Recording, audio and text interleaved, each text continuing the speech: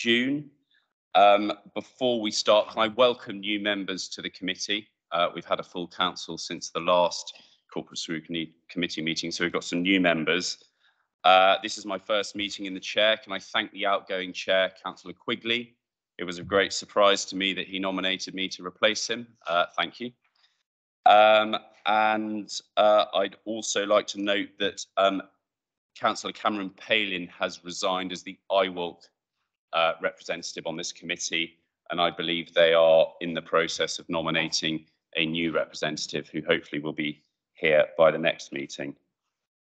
I have also been given notice, I think it's called a Regulation 10 notice. It's delegated authority to seek bids for the disposal of Yarmouth Primary School, or the old site. I've been informed as chair of corporate scrutiny, I don't think we have jurisdiction to disagree with that, but I'm giving notice through the chair. So bids will be sought in a reasonably urgent manner, I think, to dispose of that site. Apologies, I've got apologies from Peter Spink, who's now the vice chair of this committee, and Councillor Dave Adams is substituting in his place. Item 2, minutes. We've got draft minutes in front of us. Before I sign, can I seek a proposal that they be approved? Councillor Quirk, and a seconder, Councillor Quigley. All those in favour? Any abstentions? And anyone against? No, so 2 abstentions there. Fine, thank you.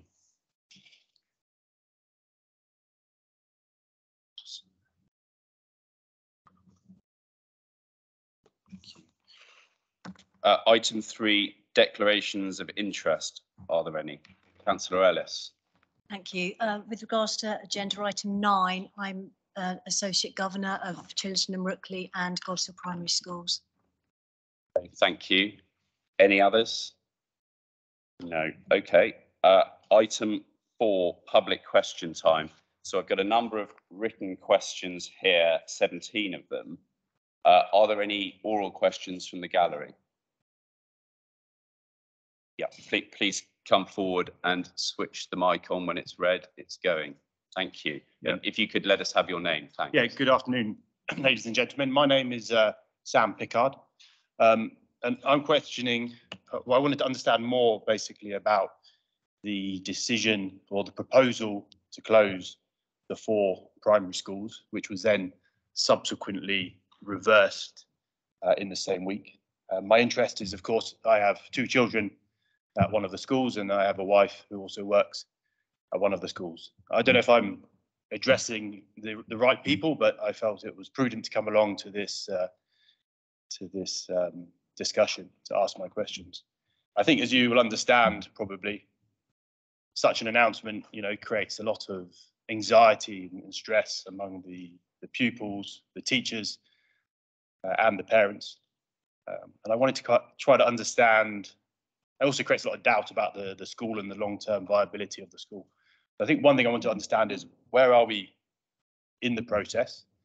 And is it typical to have what seems to be a very firm proposal made only to appear to be reversed within the same week? And the timing, of course, being the day before half term, when many are looking forward to a restful time. So I just wanted to get more clarity on that, and also the ongoing risk to these schools, whether or not there is still a hangover on them, and basically more clarity and visibility on the process. So again, I don't know if it's the right audience, but that's the questions I would like to pose. Thank you. I mean, Councillor Andre is welcome to speak. It's still on the agenda anyway, that item. I'm going to bring it up from item 9 to item 7, so it'll be the first substantive issue. I don't know whether you want to leave it till then, Councillor Andre, whether you'd like to respond briefly now and in more detail at that item.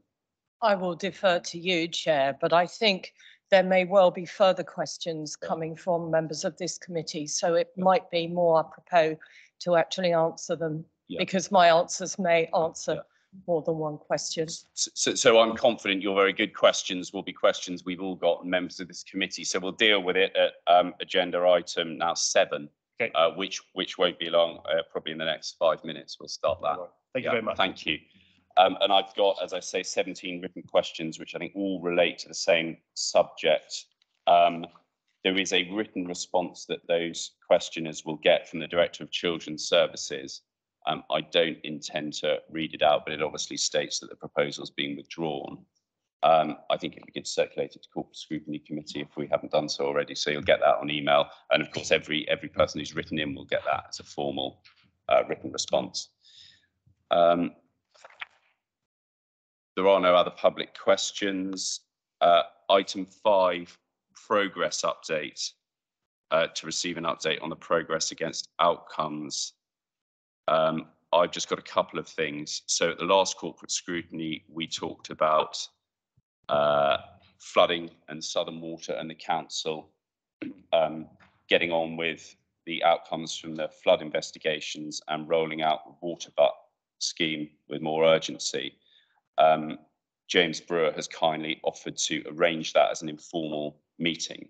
So I suspect possibly sometime in July, there'll be notice of an informal scrutiny meeting for that, where we'll have Southern Water, the Environment Agency, and of course council officers in the room. And we can try and get some more detailed update on what those agencies and the council are doing. Second item is floating bridge was on the agenda back in February, and my predecessor as chair did write to the cabinet to ask for selected disclosure of the agreement that was reached over the floating bridge. We haven't had a response from cabinet on that, and it's now some 3 months old. I wonder if someone could take that back to cabinet and finally get an answer, whether the cabinet are going to allow chair of a scrutiny and I think it was 2 further named people to be able to look at that document. Okay, I will. Well, I nominate you, Councillor Stevens. You are the deputy leader of the council. We asked the cabinet to finally make a decision on that because the written request was made in March. I believe there was a response because obviously part of the agreement is subject to non-disclosure, and that won't change. But what I will do is I'll take your concerns back to informal cabinet, discuss it, and come back to you as chair of the corporate scrutiny committee, and give you the answer at that time. Thank you, Councillor Stevens. It was actually a formal written request by the chair of this committee back at the beginning of March, following the February meeting. So we'd like a formal answer. But thank you. I'll communicate with you afterwards. Thank you. You'll have a formal response. Okay.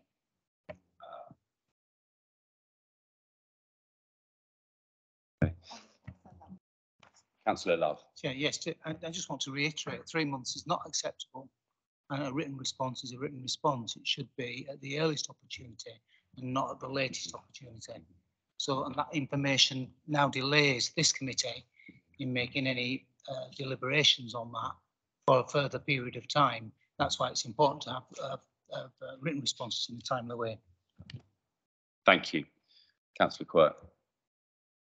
I don't want to put words into Councillor Quigley's mouth, but the item on call-in, the response, I don't think is a response to the question that was asked. The question that was asked actually, I think, related to being aware of the delegated decisions that were being made, not training us as to how to handle them and to make a call-in. I think it's good that we have training for the call-in, but I don't think it addresses the question. Maybe Richard would like to add something to that. Yeah, I think it was more around the process of knowing what had been called in, so that we could actually view what's been called in and then work out whether we need to do something about it, and actually monitor how much was being called in, because I know we'd had a report saying not a lot. So are you proposing something there, Councillor Quirk? I just think we should actually have a response that relates to how we inform councillors of the officer delegated decisions that are being made, because at present we don't know about them. Yeah, fine. Okay.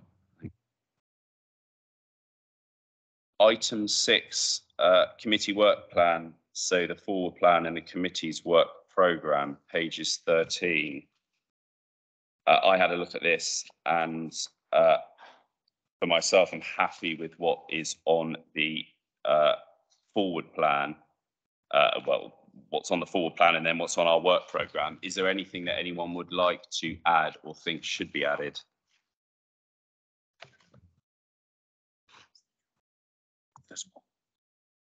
Councillor Drew. Thank you, Chair. I appreciate it may not necessarily be entirely within the remit of this scrutiny committee, but I wanted to propose, potentially subject to perhaps a wider debate, about establishing a task force to look at affordable housing on the island. I think everybody here is absolutely in agreement that we need to move forwards with that. I've been having some informal conversations with Councillor Stevens and Councillor Fuller, and I wondered whether this may be the forum at which we could establish a task committee by which we could have potentially senior members, officers, as well as external stakeholders, such as the chair of the housing associations, so that we could potentially work through some of the roadblocks which have been put out into the public domain with regards to affordable housing. And I think for myself, I would certainly welcome the opportunity to be able to ask some of those questions on discrete areas. So, for example, when we've had responses about the ability for us to borrow, looking at the mechanics of how that works, when there are issues about perhaps the relinquishment of public lands, so that we can look at how that might work and sort of basically go blow by blow at each roadblock. So I don't know if there's a particular form that we could take, perhaps Democratic Services might be able to advise, but that would be my hope and my proposal.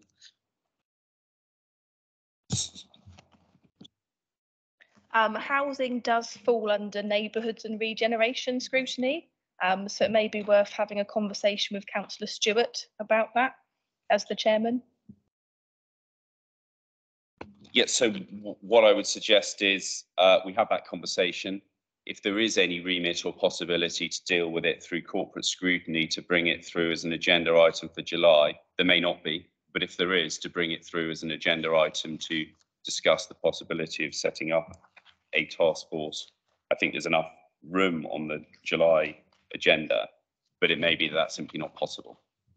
Councillor Quigley. I commend what Councillor Drew's saying, but I don't think we need to complicate it through a committee, because I don't think we meet often enough. I think maybe a request to work cross party, because I know Councillor Stevens is doing something already, that we just, corporate scrutiny asks that a formal group is put together to look at it, because waiting between committee meetings, I think it's a bit too long to do what you're suggesting, and I think it is important. Yeah, I completely agree. I think what my hope would be is that to some extent this could be in public, because I think this certainly is something that obviously all members of the island community are very much interested in and would welcome that chance to scrutinise it themselves. So I think, yeah, perhaps with that further discussion. Okay, well, let's have further discussion, and if there's something to put on the agenda, even to note what those discussions have led to, or that somebody else is taking it forward, we can do that at the least. Chief Executive. Thank you, Chair. I think I would ask that if we're going to have a further discussion, that we set out what the hypothesis is that we're going to be testing, so what the exam question is that we're going to be asking, because I thought if we just say we want a task force or a discussion about affordable housing, that's a very, very broad subject. So something that defines the actual scope of what we want to look at, I think would be really useful as well. Thank you, Chair. Councillor Quigley's right. The door's open. Use it. What I'm concerned about is the workload on our officer corps. I'm happy to meet on some of the information that comes up at the meetings at this moment in time are a delicate situation, and therefore sometimes the presence of the public and other business stakeholders is sometimes a little bit too delicate. And we really, if we're going to do this, and you want to have input, and so you should. And if you'd approach me outside of this meeting, we wouldn't be having this discussion at this time, because we've already got two members of your group involved, and as far as I'm concerned, there's room for more. There is room for more, but what we need to do is work together in trust to create positive outcomes for the people in need, and I think those are the drivers. But let's not overburden Isle of Wight Council staff. If we can continue within the lines that we've already got, that's great. But I'm welcoming any discussion outside the meeting with anyone, and that's anyone across the chamber. Thank you. Thank you, Councillor Adams.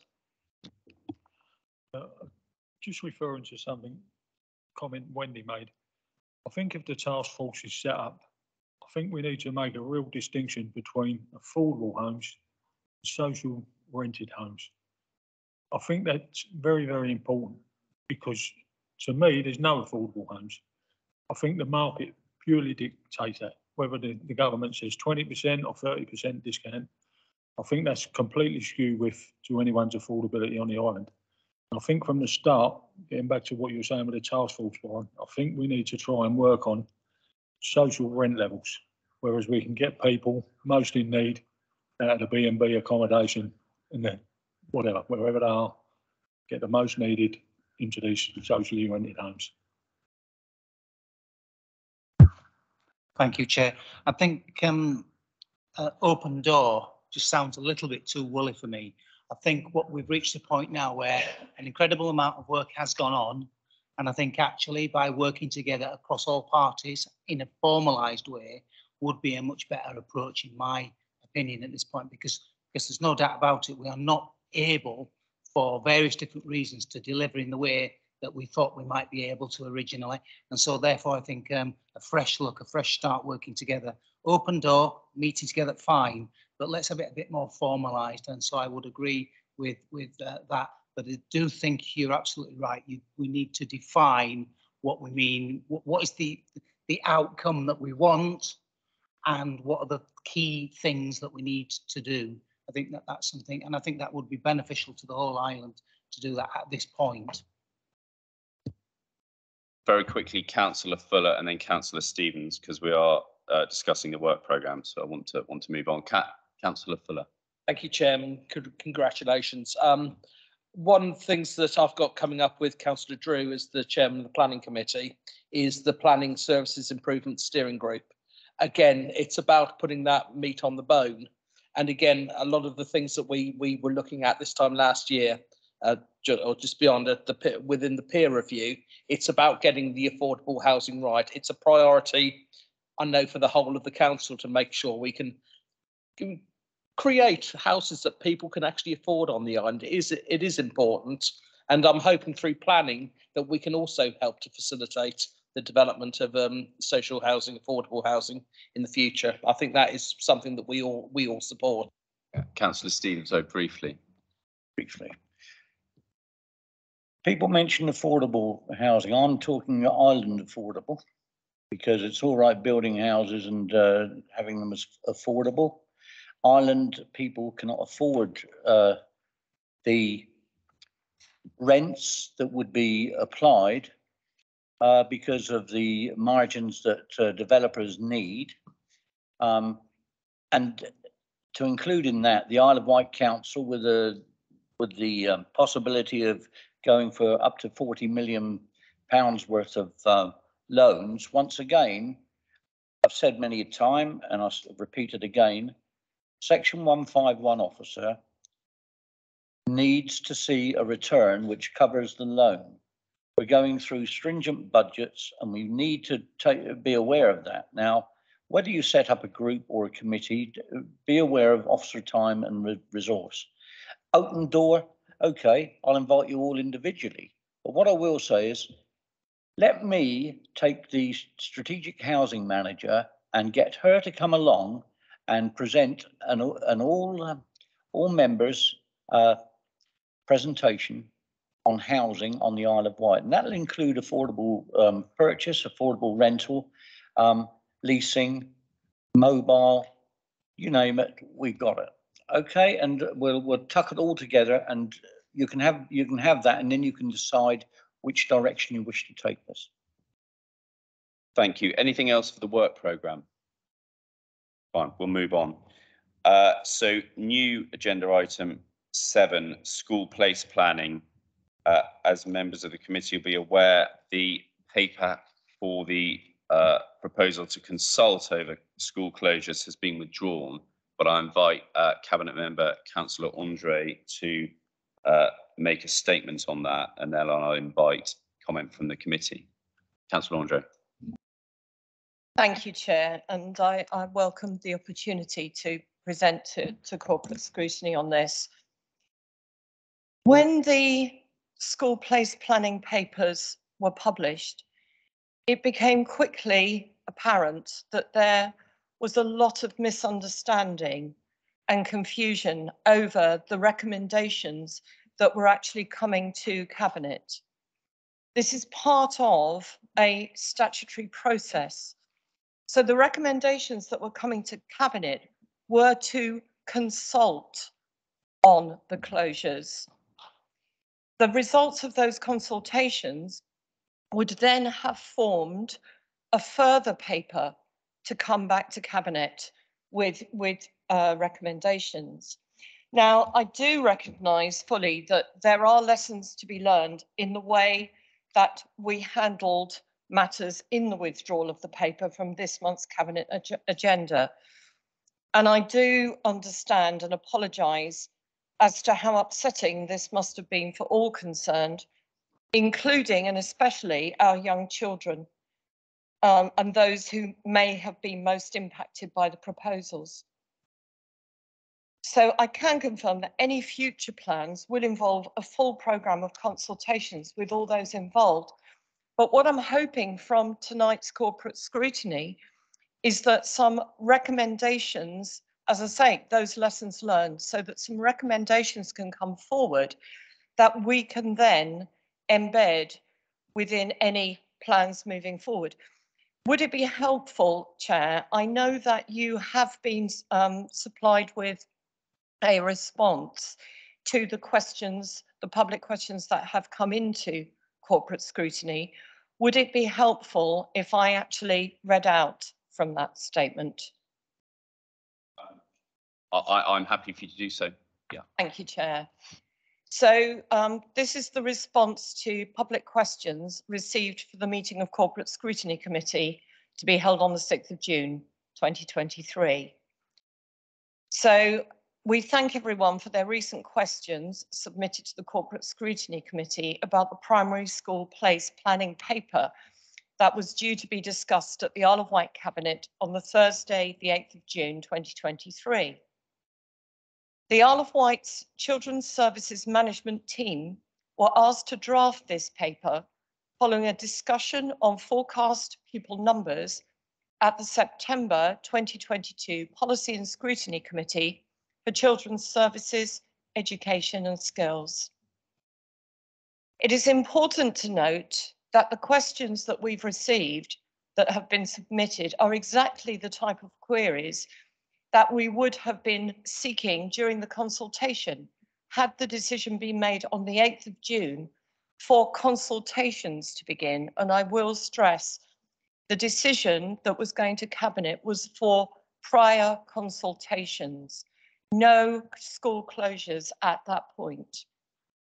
After the consultation, the views of all those contributing to the debate would have been shared with Cabinet and fully considered before any final proposals were made for further consultation. And as per the statutory due process, a further paper would have come back to Cabinet. Should Cabinet decide to undertake these consultations in future, I would urge all contributors, in fact, I would urge all members of the public, members, anyone with queries such as these to engage with those consultations at that time. Thank you, Chair. Thank you. I'm going to open it up to the committee, and I know Councillor Downer has already emailed me to say that he would like to make comment on this. I'll just read these might be quite pithy comments. These might be quite pithy comments, but I do believe that they are justified, Councillor Andre, because I've spoken to you about these before. And I would say I feel that this has been handled extremely badly, causing consternation with parents, pupils, staff, and the wider community. Firstly, schools should never have been named. That is absolutely awful. And the heads of these schools only found out on the Wednesday, the ward councillors on Thursday, and then it went to press on the Friday. And it went to press early. To make matters worse, all this took place just on breaking up for half term. It's all very insensitive, and seems to me it's all based on statistics and not worrying about people. What about people? Schools have increased costs like everybody with higher fuel costs. Closing schools will increase transport costs, and DEFRA years ago stressed the importance of rural communities and schools. Thank you. Thank you. Are there any other comments? Councillor Love. Yes, I must admit I was less than impressed with how this information was released. Having been in education for 30 years, I was actually quite shocked that Hampshire that would actually agree to release this information in that particular way without doing a consultation first because of the impacts. So I guess I'm sort of asking is who actually made the decision to release this information in that particular way, because it was certainly not professional. And I'm a bit just slightly concerned. I might have heard this wrong. Should Cabinet decide to do this, meaning consultation in the future, we always do consultation before we do anything. There's no should, it's must do consultation in these particular issues. It has caused a lot of concern with teachers and educational systems. And I do welcome the apology. I think that is important to make, but the mistake should not have been made in the first place, particularly with something of such significance. What matters now is how we move forward, and that we do recognise and need to recognise that we have to do something about school places. It's long overdue. It's been highlighted previously that we have too many school places, and it is going to be difficult for everybody, both the teachers, the schools and the cabinets and us, in having to make really difficult decisions about closing schools. But we will have to do that. And I think that's a really important thing to state now. There is no debate about it. We cannot wait any longer. We have to get on and we have to do it. But I would hope that the plan would be made properly and looking longitudinally, to put it as saying, so that we don't have to revisit closures of schools in the next 18 months. So let's look at where we are now. Let's forecast on the birth rates that we've got, and let's have a plan moving forward of at least 5 years. That would be my suggestion. I mean, presumably it's not a contentious point that this was put on the Cabinet agenda with the consent of, well, you, Councillor Andre, and presumably the leader. If I can just come back on something, I thank Councillor Love for his comments, but if I could just come back on something that he said, should consultation, I think a little bit of clarity, because I think that's slightly out of context. I must stress that this is part of a statutory process. So consultation is not optional. It's should, by listening to hopefully some recommendations coming forward tonight from corporate scrutiny and other relevant parties, well, everyone's a relevant party, but all further comments coming forward, should we come back with this? And you quite rightly said, Councillor Love, we do need to make very difficult decisions here. We are willing to make those decisions, but I do recognise it needs to be done in the right way. So, as I say, I look forward to those recommendations, but thank you. Councillor Love and then Councillor Ellis. Thank you. I appreciate what you've said. The bit that disturbs me about this is that Hampshire is giving us lots of advice and lots of support, and therefore I'm really surprised that Hampshire would have agreed to put out a statement in that way, unless, of course, we were badly advised. And I'm just trying to understand that little bit of what has or hasn't happened. Thank you, Chair. I appreciate you letting me come back in. I'm just a little bit unclear as to, can we just be clear which statement you're referring to? Are you referring to the statement on the withdrawal of the paper, or are you referring to when the paper itself was published? Well, this paper shouldn't have been published in the way that it has and been advertised in the way that it has to the press. That's the point. I mean, I think the point that's being made, yes, it's a formal consultation and that was only ever the proposal, but I think the point Councillor Love's making is certainly a point I would make, that, put it this way, there hadn't been sufficient communication to prepare people for this paper to come out, particularly those schools and the parents involved, because I imagine it's quite a lot to get your head round when you thought the school you sent your children to was a very good school, and they are, and that there was no suggestion they would close, to then suddenly see their name in a proposal for consultation about closure. I think that could have been handled better. Thank you, Chair. That's very helpful. Thank you. I will take that on board. Councillor Ellis. Thank you. Thank you, Councillor Andre, for your explanation, your apologies this evening, and thank you to Councillor Love for bringing up the fact that unfortunately surplus places in primary schools is a national issue. It's one that we're facing, you know, along with a lot of other authorities on the mainland. I was concerned about the way that it was handled. I'm concerned that possibly, again, there's an issue with the press. The press really seemed to sort of have the information very, very quickly. I mean, I saw the email at 6 o'clock, 3 minutes past 6, I think I saw it, but it was on the white 13 minutes later, and then it was on the front page of the Observer, which was very concerning because they must have had it the night before in order to have done that. However, what I wanted to come to is, you're asking, Councillor Andre, if I've understood you correctly, you're inviting perhaps ideas of how this could be approached in the future to stop this happening. Is there a process where we could have a sort of more informal consultation with Hampshire, with head teachers, with governors, with, you know, members that know their communities, the people that know these schools on the island? Because I completely understand on paper why those 4 schools were chosen. Just look at the statistics, the cold hard facts. Yes, you might choose them, but if you know the island, you know the schools, you maybe would pick a different school. Thank you. If I may, you make some very good points, Councillor Ellis, but just for some form of reassurance, there were a lot of consultations going on with head teachers.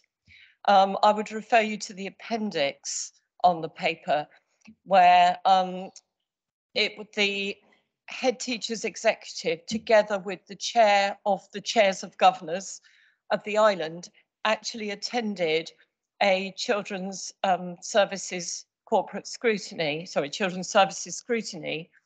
to actually put their recommendations forward. So there have, I wouldn't want you to think that there have not been ongoing conversations. What I do take on board is that what you've alluded to is the way that the public were informed of this. So I will very much take that on board, but I wouldn't want you to think that there were no conversations going on behind the scenes, because there were.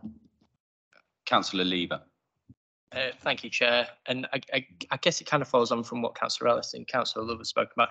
And it's not even necessarily to Councillor Andre, this particular point. I guess it's just more of a concern and a plea to, I don't know, national government, to Hampshire, because regardless of the schools that were named in the paper, as concerned as that will be for those specific schools, I think that the broader issue here for me and the long-term vision is that we're talking about school closures anyway, regardless of what the schools are, and what that means long-term, because essentially what we're talking about, year on year, we're talking about managed decline, right? Because school numbers are going down. The problem is, or the perceived problem is, that low school numbers means school closures. But I think the problem there is that isn't the real problem. The real problem is bad funding models, right? Which means that low numbers equal school closures. So I guess my point is just to express concern that we're going to keep having these conversations year on year unless those things change. So I'd just like to see a plan, a clear plan going forward from Hampshire about how we're going to turn that ship around, essentially, because basically it will mean the closure of our rural schools if nothing changes. Thank you. I think looking ahead, if a paper of this nature were to come forward again, I would like to see a little bit more objective detail as to how the schools were shortlisted. I think reading some of the reasoning, it makes sense. Give an example of it takes into account planning applications and likely development. To use the example of the Rye Primary School that was in this document, I mean, it's a mile away from the Westacre development, and I should think 2 miles away from Pennyfeathers. You know, the evidence base didn't seem to lead to an obvious conclusion as to why that school was shortlisted. So I think if this committee were to be looking at a similar paper again, certainly for me, I'd like to see more rigorous evidence of how those schools were shortlisted over other potential schools, if that's achievable. Councillor Downer. Oh, thank you, Chairman, and I do apologise. I'll try not to be so belligerent this time. Yes, just one concern though, Chairman, is that, and Councillor Andre, to my mind, I think damage has already been done because of the panic that's put into the parents and also the schools. So they're going to be looking to move their children, aren't they? So it'll do damage to those schools already. Thank you. Councillor Andre. Thank you for that, Councillor Denner. And I think you're perfectly right. But what would be helpful, and I refer back to what I said earlier, that I think there has been a lot of misunderstanding here, and that's where recommendations from this committee as to how to engage better with the public, I think will help to mitigate somewhat some of those concerns. So I think in terms of recommendations, I think what you've had so far is a recommendation over communication pre-papers going out, pre-going public. I think from me, and unless the committee disagree, slightly more rigorous evidence base as to why those schools have been shortlisted for consultation. Is there anything else in terms of looking ahead? Should a paper ever come back, what would we like to see differently this time? Councillor Quirk and then Councillor Love. In a previous life, I was a member of a local authority planning education committee for 10 years. And one of the 12 years actually, but one of the things that was apparent is that there are different ways of doing things. And if you've got excess places, yes, you can close schools, but sometimes you can trust the schools, and there are other options of ways to save the expenditure. And I think that any paper should actually explain why the option that you have chosen to go along is the right one, and why you have dismissed other ones if you have dismissed them. And if you haven't dismissed them, you haven't considered them, they should be there and being considered. So I do think that there are a broader approach about a sort of a wider thought as to what is happening and what we need to do. And going back from the objective, which is reducing school place numbers and reducing the costs, but not necessarily doing it through school closures, particularly if you've got, for a few years ahead, you know what the school numbers are doing. In the previous authority I was in, we closed, or we didn't close the schools, which was very fortunate because you could see the upturn coming in population. A secondary school of 4 forms of entry, 10 years later, had 10 forms of entry. Councillor Love. Thank you. I mean, clearly this is going to rumble on now for some time to come until we see some kind of conclusion. I think what might be helpful is to actually get the officers from Hampshire in to talk to us, so that they bring the rationale to the table. Now, I'm not quite sure that this is the right place for that or not, but certainly if we were to bring the officers in, they're not here today that I can see, then we would have a better understanding, because it is going to be very complex, and it is our job to help people understand what that means in the simplest of language, because clearly I think the shock has occurred. It's now what we do next, and what we need to do is have a managed approach, as we've already discussed. So I would be wanting to suggest, and I'll take your advice on this, that actually the officers come to our next meeting and explain the rationale clearly and precisely in a very clear way about what their advice is and how they've arrived at that particular formula, but more importantly, what the options are if this is not the way forward, because we're only talking about one method at the moment, aren't we? Potentially, forgive me if we've missed something in the middle, but are there any other options on the table? Are there any other combinations of school closures, amalgamations, etc.? I'm sure the member is taking all of that into account, but we don't know that, do we? And that's what we need to communicate. So my recommendation would be that we get the officers in and that we look at this and other alternatives if they are possible. I have no issue with that. I suspect the correct place for that is Children's Services Scrutiny. Councillor Quigley, you're the chair of that committee. Indeed it is, and indeed we do get such information. I think, and what I will be pulling up is the actual process. I don't think anyone can disagree with the heartfelt plea a year ago from teachers and heads of governors, but the process and the timing seems to have been a bit awry. So that will be our first port of call. But yes, it will come to Children's Scrutiny, and feel free to come along, Carl. Thank you. Before we move on, is there anything else anyone would like to say on this committee in terms of recommendations to Councillor Andre, or do we feel it's been covered? Fine. Okay, we'll move on. Thank you, Councillor Andre. What was item 7, partnership arrangements, pages 31 to 60. This item deals with the council, a report on the council's approach to its partnership arrangements. We have got a summary document, and then we have got a draft partnership framework at page 37. And then finally, we have got effectively a partnerships register starting at page something like 51, page 51. I've read it and have some comments, but I'd like to open it up to the committee. Are there any comments about that document, about the approach, or indeed about the draft register? Councillor Quigley.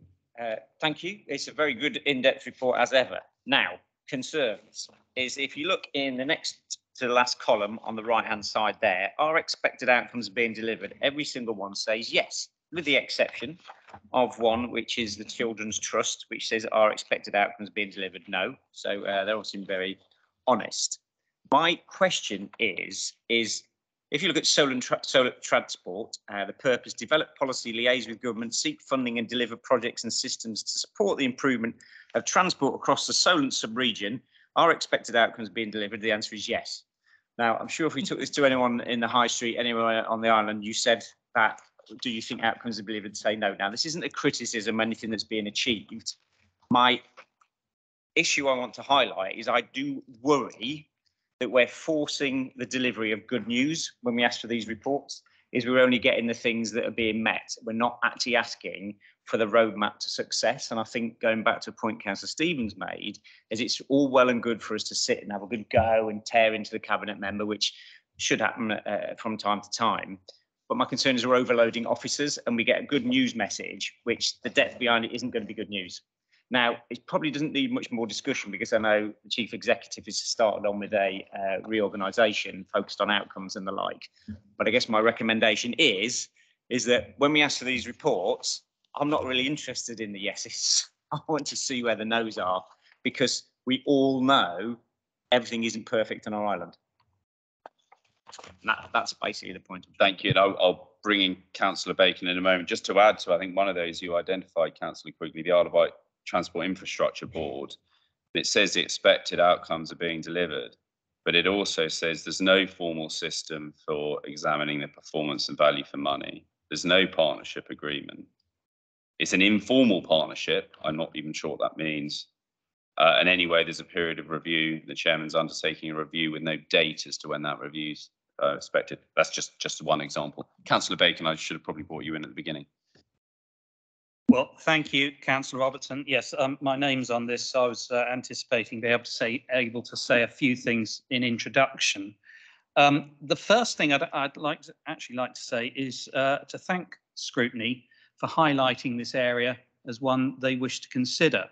That has prompted a review, a refresh of the Register of Partnerships, which has already been referred to, and also prompted and allowed a review of the partnership framework, which he referred to as being part of the papers, which has also proved a useful exercise in light of internal reorganisation that is going on. And the aim is now for that refresh or a refresh to take place annually.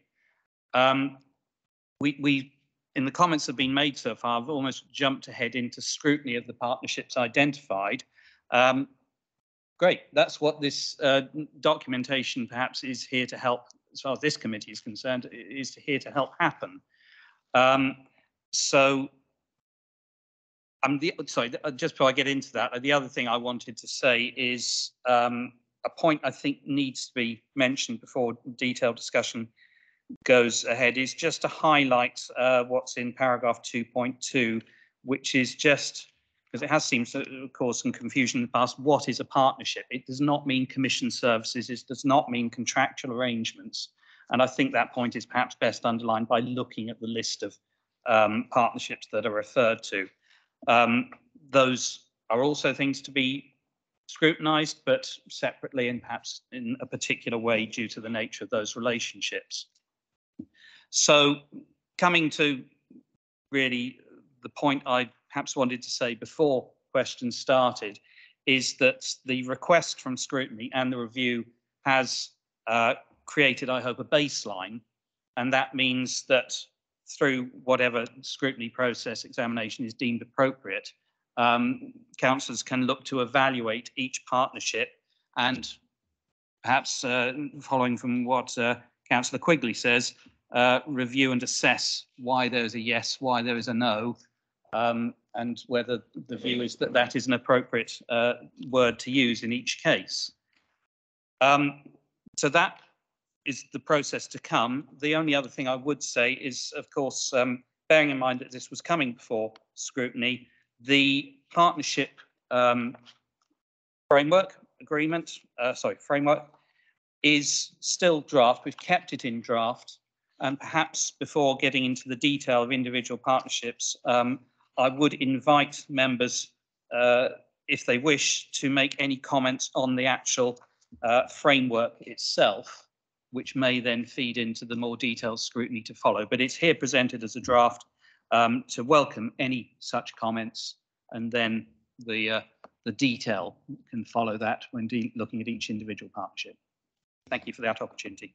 Yes, thank you. So yeah, focusing on the framework itself rather than the partnerships in the spreadsheet. I mean, I've got some comments maybe to start us off.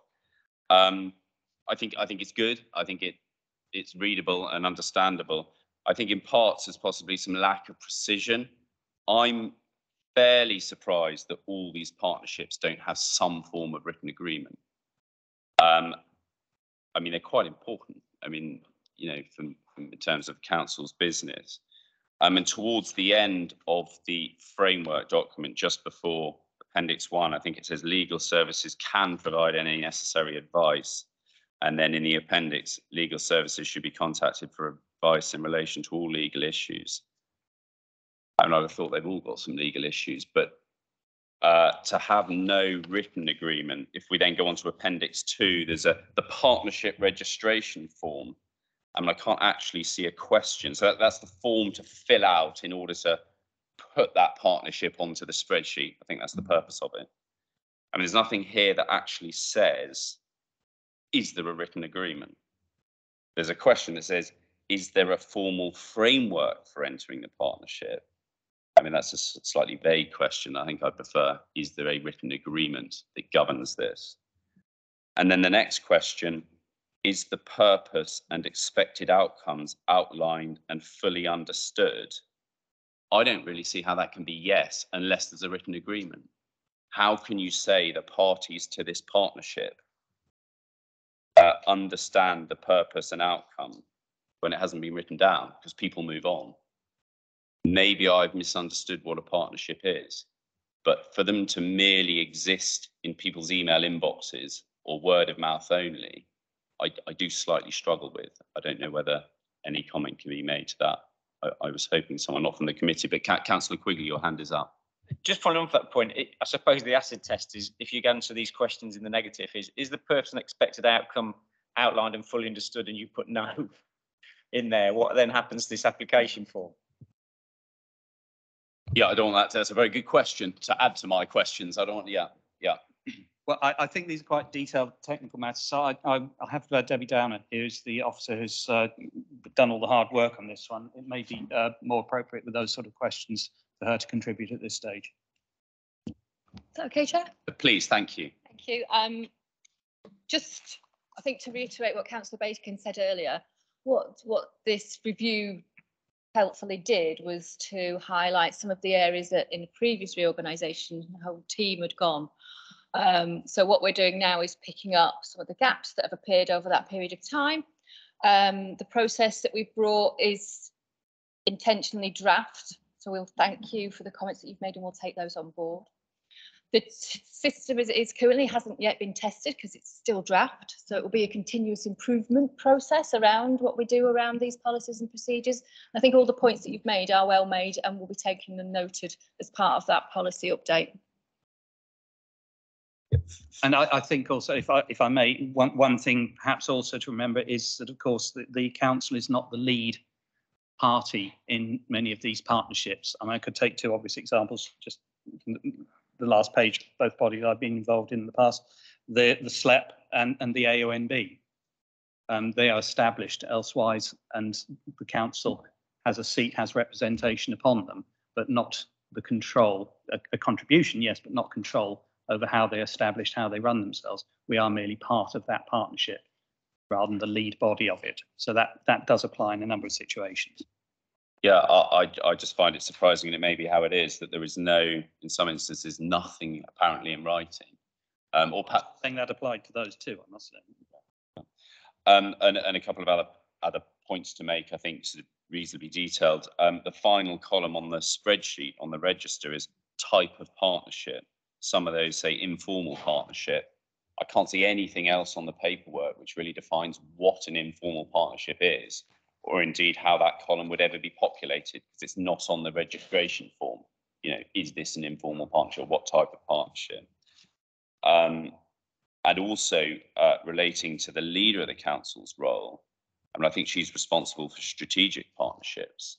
There's nothing on this spreadsheet that sets out whether a partnership is strategic or not. Are they all strategic? Are some of them strategic? It might be useful to have a column to distinguish them, because I think, Councillor Bacon, you're responsible for them if they're not, and the council leader is responsible for them if they are. To have that distinction, I think, would be helpful.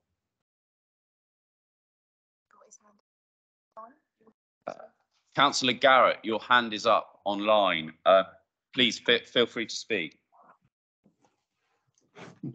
Thank you very much, Chair, and my welcome to you in the chair that I once sat in.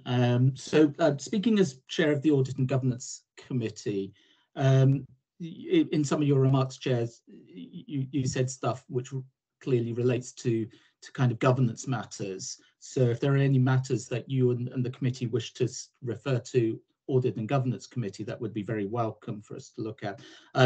Particularly interested in the issues around value for money, again, within the terms of reference of the committee I chair. So again, if you've got thoughts that you think that Audit and Governance should look at some of this as well, that would be, and want to make a recommendation to us in that sense, that would almost certainly be welcome, because it's difficult to see how value for money is delivered given what's set out in the appendix too. And I have in mind also the word risk only appears once in Appendix 2, and now it doesn't have to be overwhelmingly in a document like that, but all of our partnerships will have some relationship to the risk profile of the council. So again, if your committee in its deliberations thinks there's something that audit and governance can do, do let me know. We've got a meeting in July, and I can place it on the agenda for that meeting. Thank you, Chair.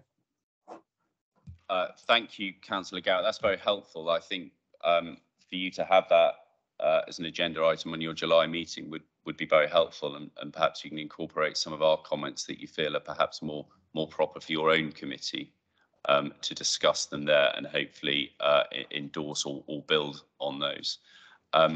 Councillor Lever.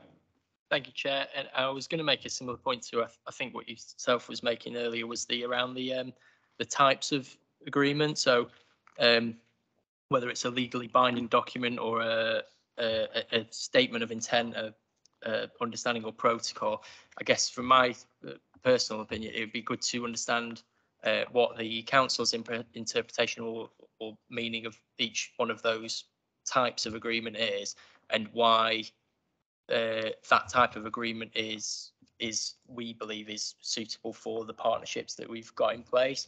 And then I guess just out of interest, I assume part of this review may have prompted that some of the agreements we do have in place actually would benefit from a more formal agreement than what we've currently got in place at the moment. I'm not expecting you to tell me which ones right now, but yeah. I suppose the point being that level of scrutiny follows on from this. Now we've got a process in place or coming into place that will allow the scrutiny of the individual partnerships to take place more efficiently. Absolutely, this is all useful stuff. So we're listening closely to it.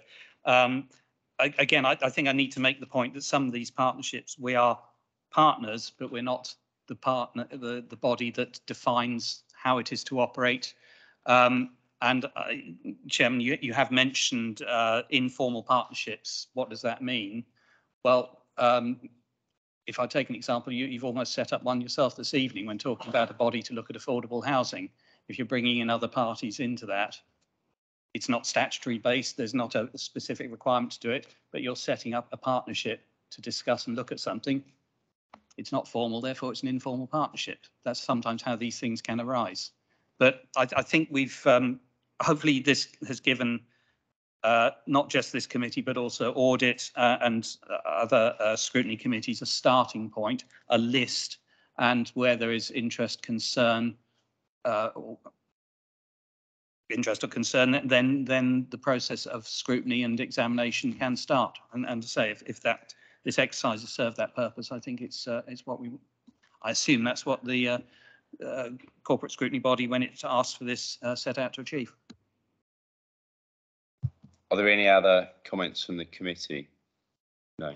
Okay.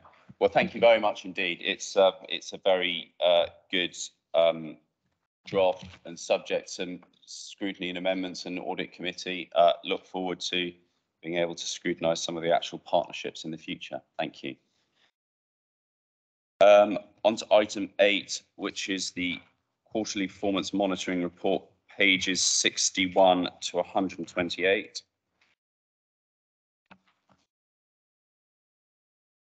So this is the quarterly report that we get in front of this committee, obviously 4 times a year. It's there in detail. I think this is possibly the first time that we've had a sort of summary paper covering it, which I think is very useful. It draws out the more remarkable trends or differences or changes. And I think that's a very good thing. I think it makes it a lot more readable. So thank you for that. And can we have that for all reports in the future? I'm not going to invite cabinet members to go through the reports in relation to their own cabinet briefs, because I think they speak for themselves. Is there anything any cabinet member wanted to sort of add to what their own report says? And if not, I'll go straight over to the committee. No, fine, okay. Is there anything of comment or note or scrutiny that a member of the committee wanted to raise? Councillor Quigley. Sorry, first out of the blocks again. Yeah, the summary report is great. The exception reporting that we've been asking for a long time. Thank you very, very much for that. Page, what we like, 69, reducing debt and interest payments. Now, this is an area I don't think even as councillors we get enough information on. The average person they look at, they're going to go, well, that's good. Well, first of all, they'll be scared by the fact that the council borrows 198.2 million. They shouldn't be, because councils and money work very different to households. But the reduction needs some explanation, because in theory, we'd think that was a good thing. But when we take into account we lend money to other councils at the same time as borrowing money, people will ask, well, why are we doing that when we're not building houses or whatever else? So I think that in itself is worthy of a lot more explanation. And I think that's worthy of a 20 minutes at corporate scrutiny at some stage. But I think a point to draw our attention to, if any of you are like me and dealing with people from all over the island, not just in my constituency, page 87, those are the figures that should put a chill into all of us, because page 87, average number of people on the housing register per month in each of the bands, and I know the bands represent different things, is stubbornly sticky. And this goes back to Councillor Drew's point. And I know Councillor Stevens spends every waking moment worrying about this, as do I, is that in the last 2 weeks, I've had 3 people who are just about to become homeless. One person resigned themselves to it by just surviving with enough clothes to get day to day and 1 plate and 1 cup each for her and an autistic son, and said, well, as soon as they kick me out, the council will have to do something because they won't do anything until then. Is that we can't keep having this conversation. And I know I don't want to drag this out because I know it isn't for now. This is for us to do something about, but nothing is shifting and something is sticking, as Councillor Drew says, and the thing that's sticking is finance. And the one thing that I know we will all argue about in the main chamber, in here, we are going to have to work together, and we're going to have to do something about housing, because this is becoming beyond untenable. Now, we've probably all had a few emails from people saying, don't tax my second home, I think it's unfair. I will put my marker out there, and they're the ones I don't respond to, if I'm perfectly honest, but I will spend all of my time dealing with the residents who are going to end up on the streets. So really what I'm saying is this committee really needs to do everything we can as a committee, non-political in here, to start getting this number down and getting rid of whatever glue it is that's sticking it where it is. Everything else I'm quite fine with. Thank you, Councillor Quigley. I don't know whether you were making a point those two things are related, but they seem to me related. We're somehow managing to reduce council debt, but not spending money on sorting out the housing crisis. I think in terms of the bandings, for me, very good to see band 1, the most acute band, has come down and significantly as a percentage. But that's not to say bands 2, 3, and 4 aren't all people with some fairly severe needs. I mean, band 2, severe overcrowding. Band 3 is multiples of band 4, homeless applicants, significant medical welfare issues, hazardous property conditions. With possible exception of band 5, those sound like all people with fairly severe needs to me, as described. Councillor Adams. As I'm sitting here substituting for Councillor Spink, who's the Vice Chair, he's asked me to ask some questions on his behalf, and this is relevant to what we're talking about now. So the questions to yourself, Ian, was it's been said at recent planning committee meetings, it's a basic human right to have a roof over our head. He agrees with that, and he's surprised to see that the bands on pages 87 and 88, only band 4 refers to homeless applicants. Peter's questions are, how many on band 1 of the homeless register do not have a roof over their heads? Similarly, how many on each of bands 2, 3 and 4 do not have roofs over their heads? How many on each of the bands are in temporary accommodation? And what is the housing register definition of temporary accommodation? And in the last 2 years of the Alliance administration, how many people on the housing register have been rehoused and removed from the register? How many are proposed to be removed within the next 2 years? Councillor Stevens. Thank you, Chair. Want a lot of detail there, and to be quite candid, I'm not going to fire into the air. If I can have a copy of the questions, then you will get a full response. And I think that's the best way to do it. I know, and as Councillor Quigley said, I have sleepless nights on this. I've had it for 2 years, if not more, because it affects all of us across the chamber. And my words sometimes sound as though, yeah, we've heard it all before. but every number that's in those statistics, whether it be band 1 to 5, are needed and required. The last thing that people want is to tap on the door of the Isle of Wight Council. So, Councillor Adams, yeah, please give me the information. I'll take it away and I'll give you and indeed other members of the committee, including Councillor Spink, a full response. I mean, Councillor Stevens, thank you. I think the question keeps coming back to you because you are in the executive position, you're in the cabinet position and have been for 2 years. And these numbers seem, as Councillor Quigley said, sticky. You know, they are not reducing. Before I come back to you, is there anything Councillor Adams would like to? I'd like to ask a supplementary. Have we got any plans to introduce any modular housing? At this moment in time, no, we haven't, but we don't rule those out. Everything's on the table, but at this moment in time, we're working on various other proposals, and I've got a sheet here that I'm going to share with the members that do meet with me informally with regards to housing, those that have knocked the door and shown an interest. And if we can get a meeting such as I proposed with strategic manager of housing, then everyone will be invited, everyone will get the information, and everyone will be enlightened. What I will say about, whilst I've got the microphone, what I will say is that this is not an easy fix in the position that we've got with budget pressures. Now, I've got a Section 151 officer who expects, if not a return, he expects every transaction to wash its face and not cost this authority a penny. Thank you. Thank you. I've got a hand up from Councillor Quirk and then Councillor Love. On page 68, we have the value of cumulative capital expenditure compared to profile budget, and with the aim that capital expenditure is within or under budget. Actually, capital expenditure drives a lot of things, including sort of things like housing, and it's important that it actually is spent. And yeah, you don't want to go over budget, but you don't want to be significantly under budget. I think, you know, that expenditure, we should see it as a failure if we're more than a couple of percentage points under budget, as well as being over budget. Councillor Love. Sorry, apologies, we've got that many pages of different stuff. I normally put markers in and I haven't. So, I mean, for me, there were 3 things from the quarter returns. One is poverty.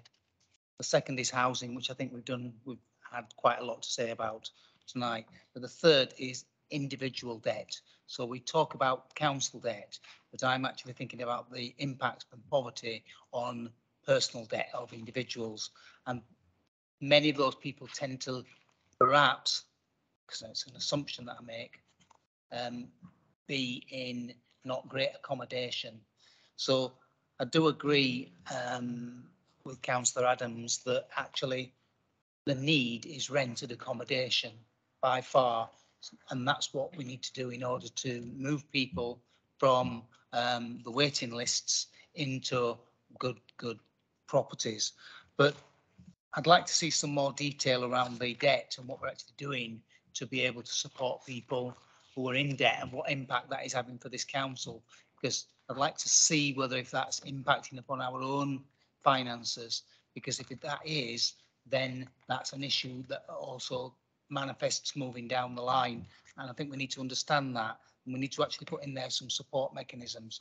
So, you know, by getting better housing, we reduce poverty, because it raises people's ability to be able to care for themselves, work for themselves, live in better conditions. But the debt worries me significantly at the moment in terms of these reports, because there are some references in here. I'm sorry, I did have the page to debt, but what kind of concerns me is when we talked about poverty within the document, you know, one of the recommendations is we're working on developing a registry of organisations to support people. Actually, what we need to be doing is working on recommendations of how to lift people out of poverty. That's just one strand. I'd like to see a lot more effort going into the prevention. Thank you. Councillor Quigley. Yes, sorry. Page 105, sent it to, you've got a comparison between number of major planning applications received and then percentage of all planning applications processed within agreed timescales. We're looking at 65%, and that's been again trending down. Now, that is in statistical terms, process terms, that's something that is outside of capability. So no matter what we shout about, we're not going to be able to get that back to 100%. So we need to do something to help planning get back within capability. Otherwise, we're just going to make that problem worse and worse. Now, I don't know what that is. I think it's probably worth looking at fees that are charged, because I'd have no doubt that some of the activity the planning department undertake is currently done at a loss because they might have information required to do it. But that's not going to shift anywhere unless we do something about it, I don't think. I keep getting the urge to agree with what you're saying, Councillor Quigley. That's It's just something odd to you being in that chair, I'm telling you. Yeah, I mean, those statistics are fairly sticky, aren't they? The 65%, 68%, 70%, they've been around there for a while. And I think it'd be good to see how we can get those numbers at least going in the right direction. Councillor Fuller. Thank you very much, Chairman. One of the issues that the LPA has had is since the lockdown, there has been a lot of planning applications that have sort of like increased. Nationally, the same has happened.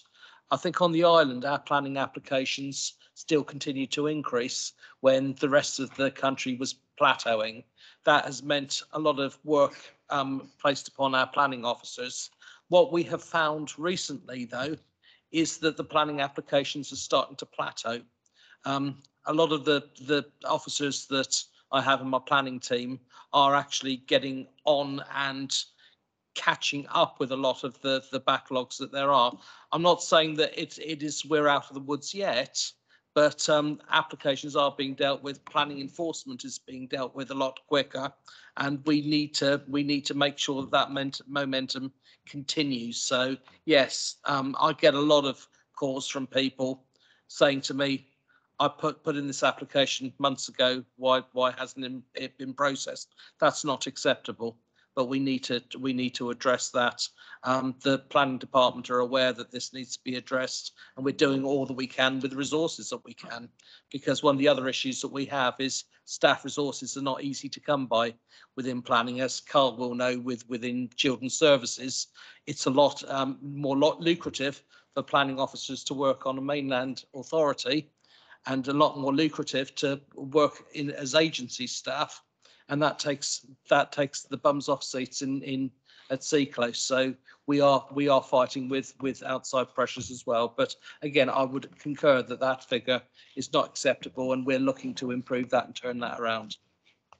Thank you, Councillor Fuller. I think if COVID is a reason, I think we would probably conclude that it can't be a reason for much longer. And in fact, if there's simply a new reality post-COVID, then we need to make some adjustments to that new reality. But if it is just a lag time on COVID, then I think we've got to see those figures improving from now on. Yeah, Councillor Quigley. Thank you, Councillor Fuller. What I don't want you to do is try and give us good news when I know the department needs help. And I'm not. Please don't take this as an attack on you or the department. It's the opposite. What I'm saying is they are now overwhelmed, lacking in resources, lacking in finance. If we know what you outlined there was the beginnings of an action plan. If we know, for instance, if I went and said to Ollie Boulter, is there activity in this department that you know costs more than you charge for it? He'd say, yes, Rich, sit down and I'll take you through it. We as corporate scrutiny can say, well, maybe we look at the fees and charges for planning. Also, plan applications, from what we've said tonight about building houses for people to live in, are going to go up. So what I don't want you to do, Paul, is feel you've got to come here and tell us good news when there is no good news for a good while on that yet. Come to us and say, help me with this action plan, because we will. That's what we're here for. Councillor Fuller. Just to draw it to your attention, but there has been a government consultation on planning fees. Government has been consulting with local authorities about increasing the fees. Again, what tends to happen and what has happened nationally is that fees have been held at the same level for a good many years. The government is now looking at increasing housing fees and actually index linking planning fees as well. But you know, I think you know, there is always the aim to try to make sure that we wash our face in the planning department, but we're not there, and I don't think there are very many planning authorities anywhere in the country that actually goes beyond washing their face. Chief Executive. Thank you, and it's just a point of clarification, really, Chair, and to provide some context that planning application fees are set nationally by regulation. So of ourselves, we have no ability to change those fees.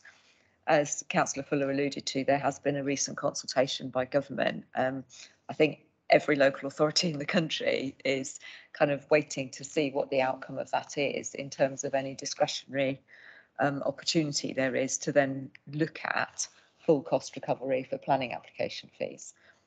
So it is work in progress, but we are tied by a government timetable. Councillor Love. Yes, I'm kind of sitting here thinking, is there a new tactic that we can take within the field of building? The point is that we approve lots of applications and then properties don't get built. And it seems to me that there needs to be some kind of, and I don't know if this is possible or not, but some kind of action which could be financially impacting to make them, to motivate them to build those properties. So some, 3 years and nothing happens.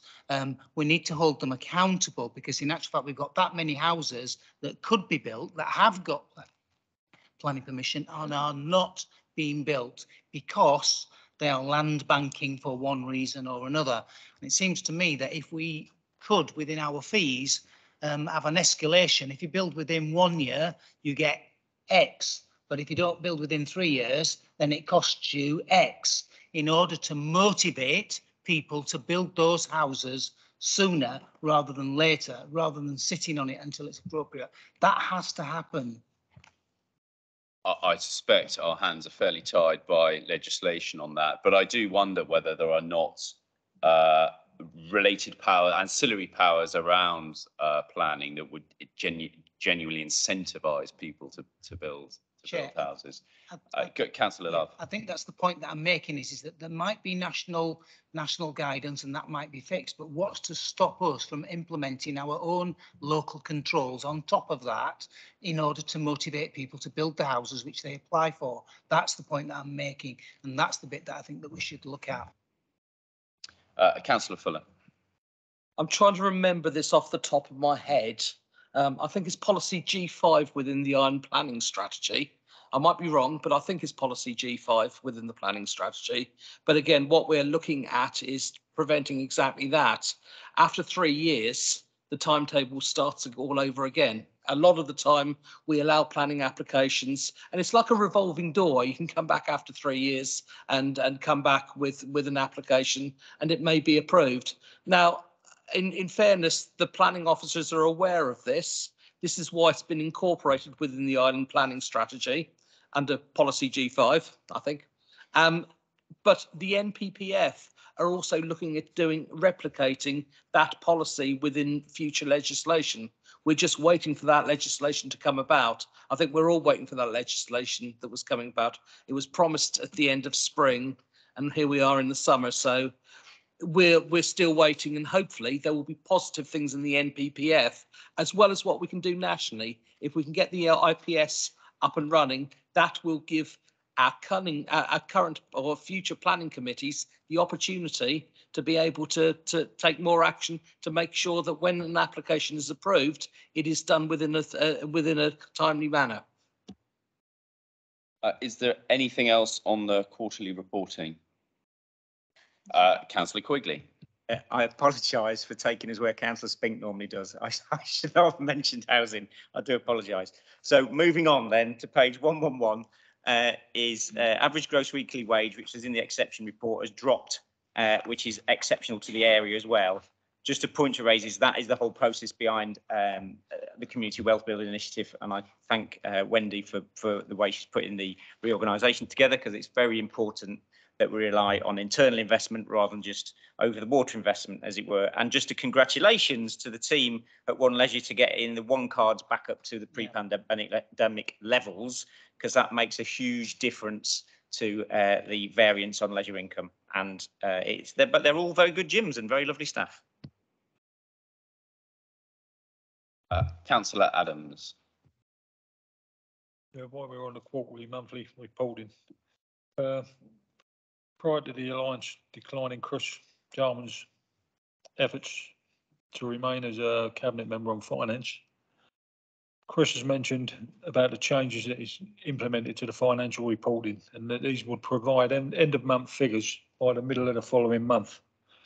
A huge improvement over the earlier mechanisms, where everything was 3 months out of date.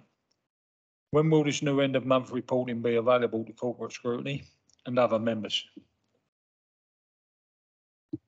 Is that something you can deal with, Councillor Bacon? I can't give you an answer off the top of my head, but if the question comes in writing, I'm sure I can. So I just don't have the information in my head unless the Chief Executive could possibly assist, but I don't think she can by the look of it. Any other comments on the quarterly reporting? Apologise, Chief Executive. No, I was just going to say that the routine performance reporting that comes to corporate scrutiny is on a quarterly basis, so you will always get that quarterly report that comes. Now we can change reporting if that is what corporate scrutiny want, and they want something on a monthly basis, but I think we would need to provide a written response to that additional ask because of the resource implications that go beyond what we would normally do for monthly reporting to Cabinet. Yeah, I think, from my perspective, I think this is this reporting is very helpful, and it's very visual, and with a summary document over the top of it. I mean, even if you could produce this every month, I don't think that is particularly what this committee is for, is to scrutinise this every single month. And I'm not even sure a summary report particularly delivers anything more than we're achieving. I understand Councillor Jarman's point, particularly on finance, but for myself, I wouldn't be seeking to change the way we do this. Is there anyone else on the committee with a view? Councillor Love. No, I think the danger is that we over-report and we spend hours and hours and hours reporting rather than doing. And so actually, I'd say it's in times of plenty, this is really good, but we're now in times of not plenty. And I think the officers need to be working on other things rather than providing ream upon ream. However, the one thing that is important right now, because it governs everything, is finance. So I think that is quite important to have that as often as we can, but that would have to come, in my view, at a sacrifice of some of this, because it would be quite interesting to discover just how much time goes into all of this reporting from your perspective. And I'm not asking that question to be pedantic. I'm hoping if the response is too much time, then we need to do something which changes that and makes it easier. Yeah, I'd hope some of this is, if not automated, is pulled from reporting tools, even if they're sort of basic tools. I hope this isn't. It's obviously not sort of fresh pen to paper stuff every time. No. Councillor Adams and then Councillor Quirk. If I could just come in again, I agree with you, Cole, but I think there's been things going on which we've not been privy to. One of those things is, I believe a trial period has been tested within the finance, and they've got this down to 17 days. So surely, and what concerns me, with the finances being in such dire condition, I believe if we've in receipt of these figures, it can only be helpful.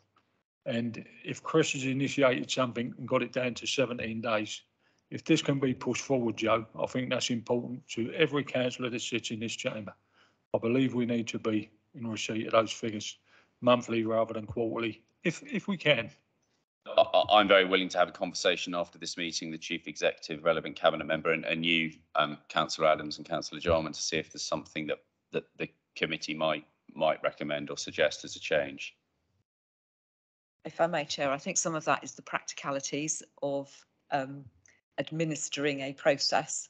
So if the financial, for example, if the financial report is available after 17 days. Every scrutiny committee would have to be after the 17th of the month. Scrutiny is earlier in the month because Cabinet is the second Tuesday in every month. So I think the first Tuesday, a Tuesday early in the month.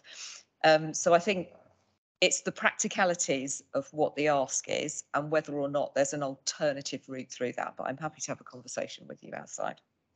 Fine, thank you. Councillor Quirk and then Councillor Quigley.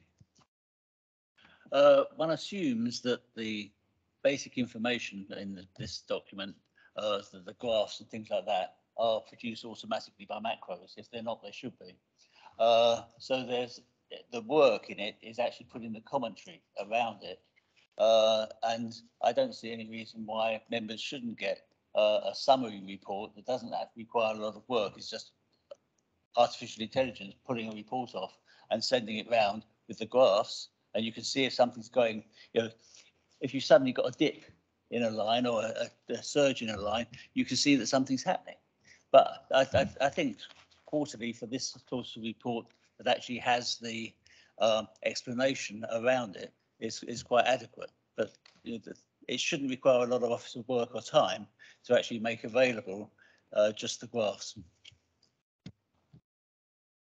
I'm with you, Councillor Robertson, is I don't really see the value in it. There's lots of value. Now, I have faith in the Chief Executive. I have faith in 151 officer. This is what they do day in, day out. I'm sure they want the information sooner than 17 days if they could. And I'm sure they look at it first thing at 6:01 on the 17th. For 39 councillors to get a summary on a regular basis is just going to increase their workload by 39 times because of the amount of questions that get asked. And we aren't the management team. We're here to say what we want. They tell us how. What we want is a council that's providing housing, sorting out NHS dentists and the ferries, for top three off my head. We don't need to know the rest of it. So I don't think, in terms of our time, or certainly officers' time, there's any value in us doing that on a regular basis, this committee. Councillor Adams. I need to come in again because you've made a very valid point there. And as much as you call me a NIMBY and refer to me as a NIMBY, I would like to see people housed. And I think we desperately need to get people out of this temporary accommodation and in proper houses. I have concerns. I believe the latest figure for keeping our health centres open is £100,000 a month. We're subsidising them too. I believe, and with the greatest respect, Richard, because I do not want to see these places shut. But I think we need to look at how they're modelled, how they're managed. There's some serious questions to be asked there. But my concern with that is, if that's costing us £100,000 a month, but that £100,000 a month, would it not be better spent rehousing 100,000 families? Yeah, thank you, Councillor Adams. I think on the finance reporting, we'll have the conversation. Nothing's going to be reported to this committee in addition without this committee's approval, but I think the conversation is one that should be had and we may be able to deliver it another way. I know it's not that straightforward. It's just a point I felt I needed to raise because it's something I feel quite strongly about. And don't get me wrong, I don't want to see the leisure centres shut. I don't. But we still have questions around financing and the way things are run. Thank you. Is there anything else on the quarterly reporting? Fine, thank you. Final agenda item 10, members' question time. Actually, I have one. Well, it's a question I forgot to put earlier on the partnership arrangement. So it came from Diana Conyers from iWolf, who I see is on screen, dialed in online.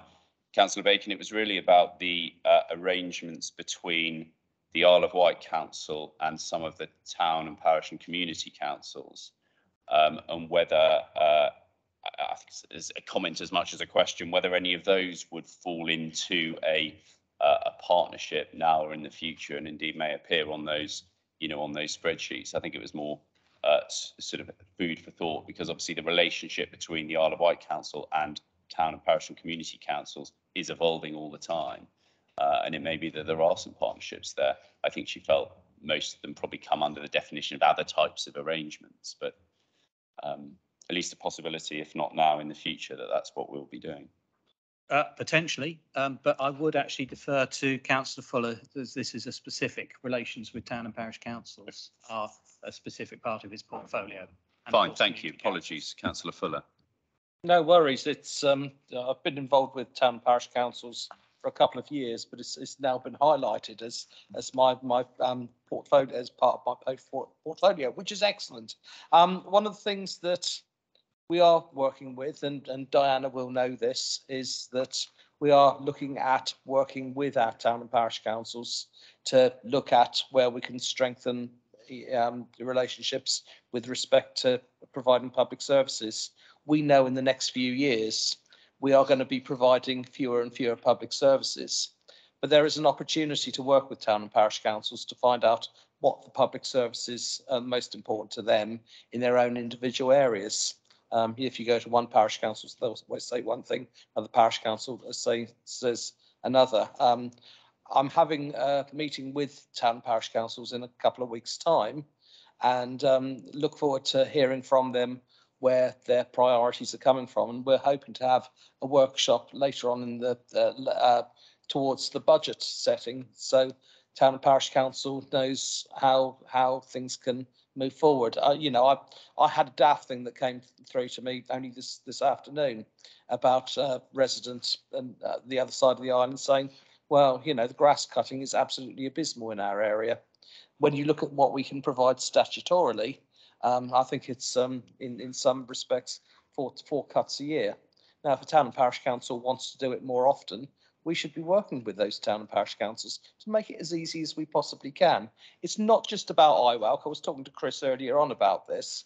It's about all town and parish councils on the island. We need to, we've made some real headway with our town and parish councils, but I would like to go so much further and see them as our friends when it comes to providing public services. I think when we started off as an Isle of Wight council in 1995, we were there providing the good stuff, the sexy stuff, the stuff people love to do. Now we are looking at just achieving just our statutory services, and that's a real shame. So again, it's having that conversation and trying to make some headway. And I'd welcome any member of committee to work with me to see if we can get the best bang for our buck, which is what it's all about. Thank you. Thank you. I'm not aware of any other member questions. Councillor Love. Yes, I would just like to raise a question. Having received compensation, which I believe is millions, but we don't know how much for the floating bridge, I would like to know about the process that's been implemented for replacing the floating bridge with the money that we've received, and with some timelines, please. And if we're not going to use the money to replace the floating bridge, what are we going to use the money on, which we've received in compensation? I'd like some timelines against that, please, and what the process is. I think those sound like very interesting questions, but possibly ones that we should be provided in writing because they're rather fundamental. I'm quite happy to receive them in writing. I just think that it's important that we actually now move forward from where we were and have a timeline of how we're going to move forward, or at least a discussion about it. So that's my question. I'm happy to receive that in writing. Thank you. And I should probably also say that Councillor Lilly has asked some questions in relation to the schools consultation. I don't think they ever technically reached. I don't know whether we intended them to technically reach democratic services, so they weren't formal councillor questions, but or member questions. I will direct him to send them to you, Councillor Andre, if he wants them asking. I think you've probably been copied in, but I will ask him to resend them to you. Anyone else? No. In which case, thank you very much. That brings the meeting to an end. Well done, Joe.